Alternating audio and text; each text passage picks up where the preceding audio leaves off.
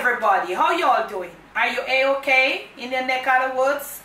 What up? What up? Manners and respect, man. We ain't gonna be cooking today, y'all family. Now today is just a little teeny kitchen talk for us, you know, keep in touch with you. You know, we are in the Easter season, okay? And you know, there are dishes that traditionally people eat at Easter. Yes, the main one is the Escovitched fish. Escovitched fish. And I am just checking in with you to let you know if you're so new right on over here, or if you have been here for a long time and you did not realize that I had an Escovitched video in depth up. I'm just telling you, I'm going to be leaving two videos. One how to fry your fish, and the other one how to get your fish becomes escovitched. You will hear all the details in that video, or you'll see escovitched fish as opposed to just some fish fry.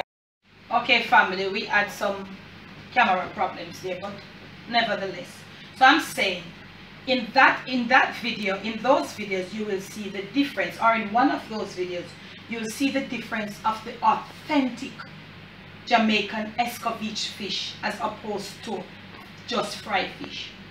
That is an all-time favorite all over, not just Jamaica at Easter time. When it's properly done, it's really nice. With bun, people are saying, I never eat fish and bun. With pudding, with ardo bread, and also with bami and festival. Okay, those are some of the things that you have it with. And I have the video for the bami too, how you can get your bami fried off properly. You can get your bami fried and then steamed. So I'll be leaving a whole list of videos for you to go check out. Now at Easter time, there is always a pudding on the table. Always a pudding. To be honest, I have not given you a lot of puddings. I have only the Jamaican yellow belly sweet potato, and I have a low-key cornmeal pudding. Low-key is like you just stay home and you feel like you eat piece of pudding and you just slap up something. It wasn't an official cornmeal pudding. I am going to give you a pudding. Not want to tell you what kind of pudding. I am going to be giving you a pudding recipe for Easter. You're on your Easter table, you know, there must be escovitched fish. If it is that you're entertaining, or you will be entertaining, there must be escovitched fish. There must be a pudding. So I am going to be giving you a pudding. If I can give you two, I will, but I'm not so sure. Also, I am working on for like people who just want to eat vegetables, you know, veggies, because you know, say the Lenten season, we're in it and it has finished till Good Friday. I'm going to be working on probably one or two vegetable dishes for you. Not necessarily people who just eat vegetable. Other people want vegetable, but I'm working on the vegetable dish. Okay, that you can add your what starch, what you call a camera girl. Your rice, your staple too. I'll be working on a vegetable dish that you can use, whether your pasta, whatever staple you want. Okay, so I'm working assiduously on those for you. I'll be coming out with them. Just here checking in on you. Make sure you go buy your fish. I'm not sure if in other countries at this time the price of the fish, but in Jamaica now, them are real. The fish them down here are wear Victoria's Secret underwear, meaning they are really expensive. Them are wear Victoria's Secret panty. The fish them down here, meaning the price is up sky high. You know what I'm saying? And try to remember to choose family when you're doing fish. Choose fish that can take frying, that holds firm, pink parrot, snapper, whatever snapper. Don't use butterfish. Butterfish is for steaming and for stewing. Okay, some people use bangameri. Yes, you can use bangameri, but it's not so much of a firm fish. Okay, it is not so much of a firm fish. If you understand how to fry the bangameri, you can get it nice. I might do for you a bangameri fried fish video showing you. You have got to know how to fry that fish, or else when you're ready to turn it, when you're lifting it, one side will just come right off and you see the bone in between. It's not a firm nature fish, but you can try it.